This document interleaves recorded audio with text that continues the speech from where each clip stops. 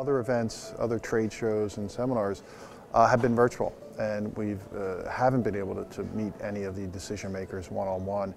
Even post-COVID and prior, it's been difficult to arrange meetings. They might be at these events, other trade shows, but they're unapproachable, or there's nothing there that guarantees you're going to meet them. You try, but with Marcus Evans, it's part of the process, and I think it's valuable to our customers, because they can go in one day or maybe 2 days, interview and review a whole bunch of different vendors and get that out of the way in a process that might take them months to do face-to-face.